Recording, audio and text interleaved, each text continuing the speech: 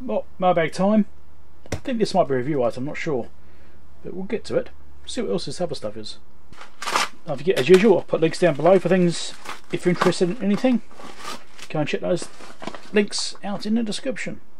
So here we have some diodes of some kind. I think these were TVS diodes. I know I did buy some TVS diodes. The codes on these are indeed 1.5 KE6.8A. So I think there's a 6.8 volt TVS diode, if I remember rightly. Pretty chunky ones. Probably not really meant for the project I had in mind. Yeah, they're bigger than I thought they were going to be. There were some other ones I was looking at as well, some like surface mount ones. Basically what I'm thinking of doing is trying to add some surge suppression to USB and Ethernet cables. So USB, obviously 5 volts, right? Unless you're using USB-C, but I'm talking about USB-A, basic old USB-A, USB 2, right? But also for Ethernet. So I also want to put some surge arresting stuff on Ethernet cables as well. So I'm looking at that as an option to reduce noise on the cable.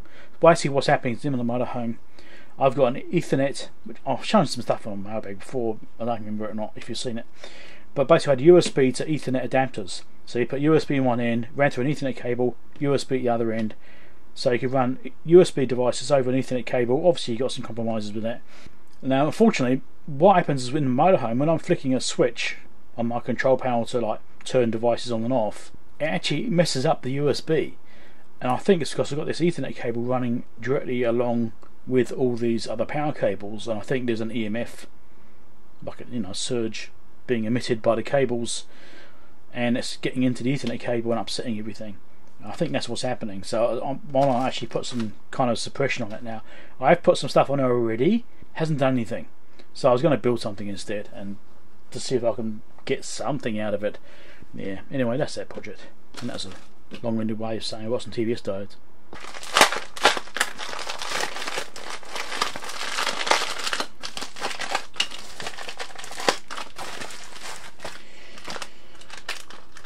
These, got 4 of them. USB, right, so I was just telling you about that surge issue. These are some little USB devices with a built-in surge filtering, or at least filtering built into them, so they're isolators. USB isolator. So how it does it, I'm not sure. It seems like it's got switches on both sides. Looks like switches. Inductor pack, filter pack. So this hopefully will create isolation. Now if I can use these, that might even solve it. I'm creating isolation between devices. That might reduce the effects of it. I don't know how good these are. I've got 4 of them. I'm going to put these in and try them out and see if the problem goes away as well. So this is another option. This obviously only work on the USB itself, but I also want to filter the Ethernet because I think that's where the surge is getting into, the Ethernet connections. So I did actually put some filters on those already. Didn't help.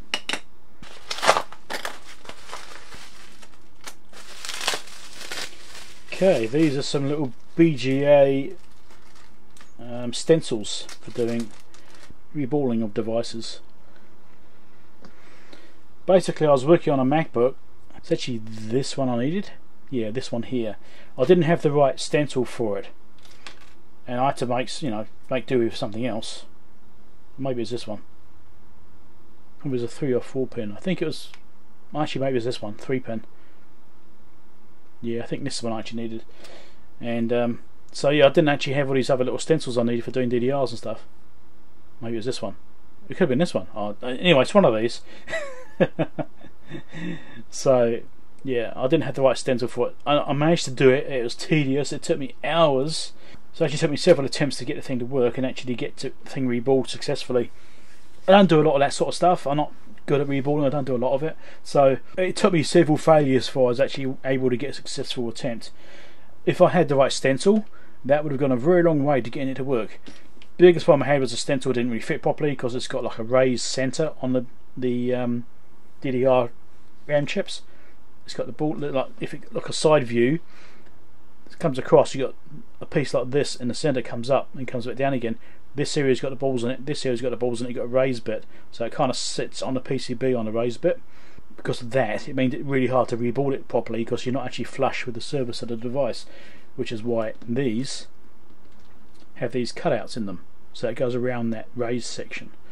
And so what I ended up doing was individually putting each ball on by hand. There's 78 of them. It took me a while. So that's why I bought those stencils, because of that pain I went through. Now I've got the stencils, now I probably never have to do that job ever again. I've recorded video footage about that repair, so you'll be able to see that pain and that fun I went through to achieve that particular result.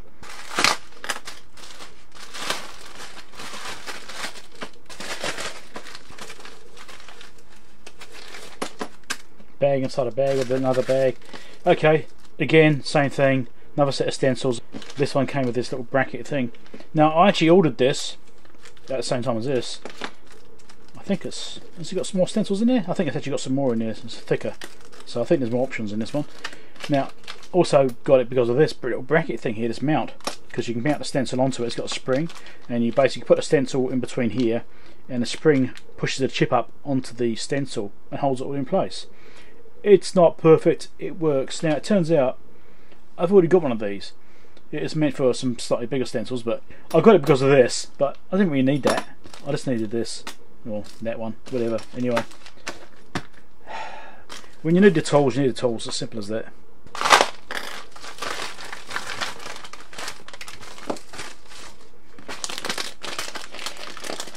And this is also related to that.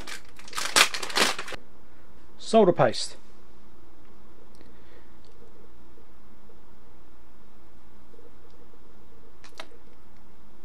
Silver. Now this was stated as being leaded solder paste, recently manufactured, of course, so it's got 12 months on it. The solder paste I had was very old and really stiff. I was able to use it in the end, well, kind of. It did kind of work, but it wasn't very good. I had a lot of trouble with it, and that's why I ended up doing solder balls in the end. But I wanted to get some newer solder paste, and this is supposed to be leaded solder. I don't know if it really is or not. It doesn't say that on the outside. Seems to be a theme going on here.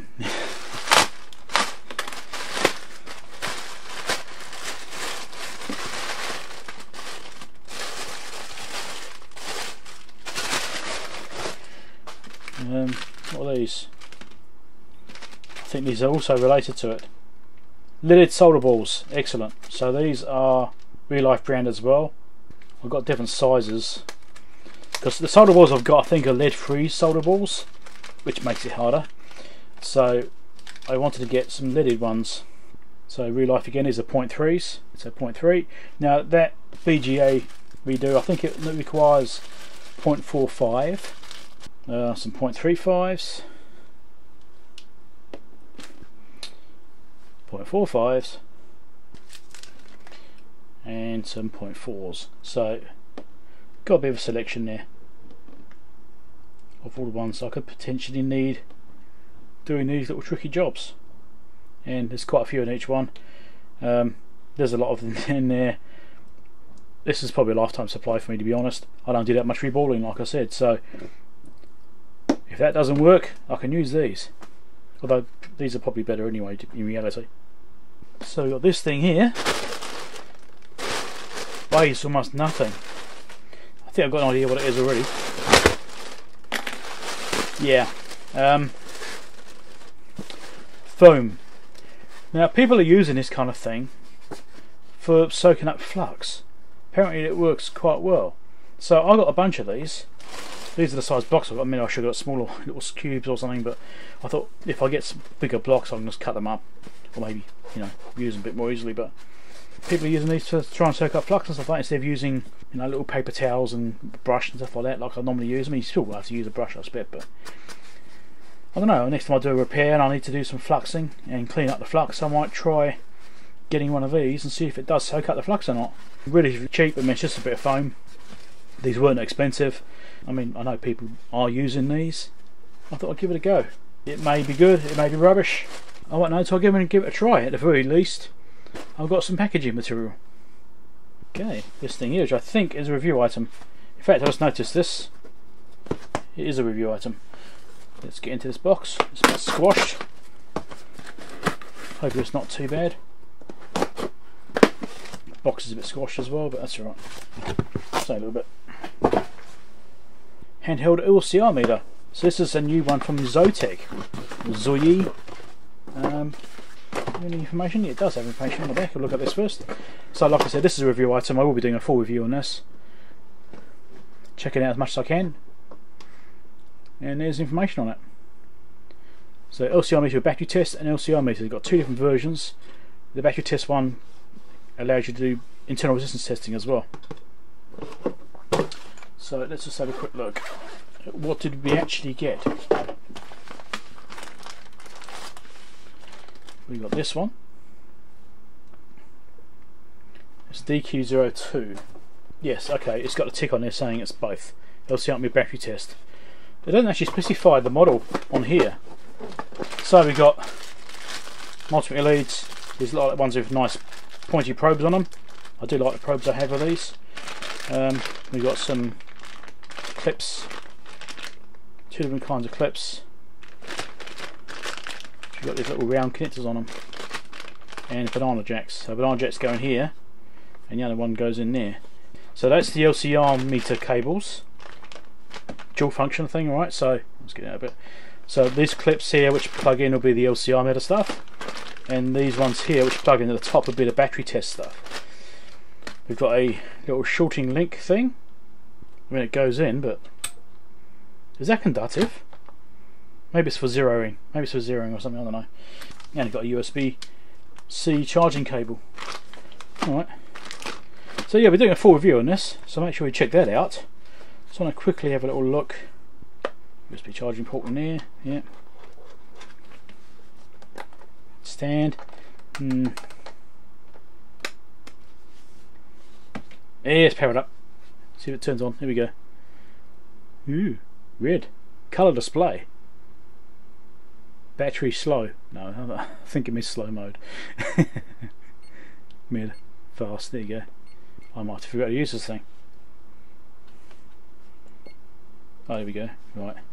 LCR battery mode. So that was in battery mode before. That's LCR modes.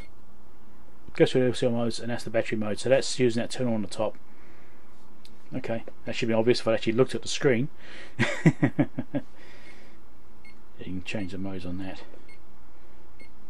Capacitance.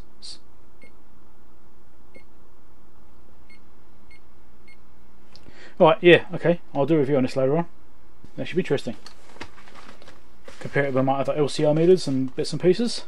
See how good it is. It certainly looks nice enough on the surface. Yeah, watch out for that review. I'll link it down below in the description once I actually publish it. I could really use some more support because I don't have that many Patreons. I really appreciate the ones I do have because they help me to buy things and to create content for everyone. So that little bit of support, even though it's a couple of dollars a month for each person, it really does help. It does make a difference. It means I can buy test gear. Right? I'll save up the money from Patreons and I will use that as purchasing power to when I buy test gear to do videos about. Like I've been buying some capacitance testers and stuff recently. It really helped that, for example. The money from Patreon, half the cost of one of these capacitance testers. That helps a lot. I buy a lot of stuff in Mailbag, I buy equipment to fix and that sort of thing. So for me it is quite expensive to run a channel. Other people may not have the same experience that I have, but this is what I'm doing and it costs money. Doing a thanks down there, just a one-off thanks down the bottom there. You can click that thanks button, right, oh, that's about there somewhere I think. Click on that, you know, and give me a one-off donations even, straight through YouTube. But YouTube take a cut of that. I think they take 30% or something, I don't know, I could be wrong about the number, but they take a chunk. Patreon is better because it's cheaper, you know, there's more bang for your buck. You pay less in fees. Other links to watch down below. Subscribe over here if you want to be subscribed, and there's a Patreon support link over there if you want to help support the channel. Catch you later.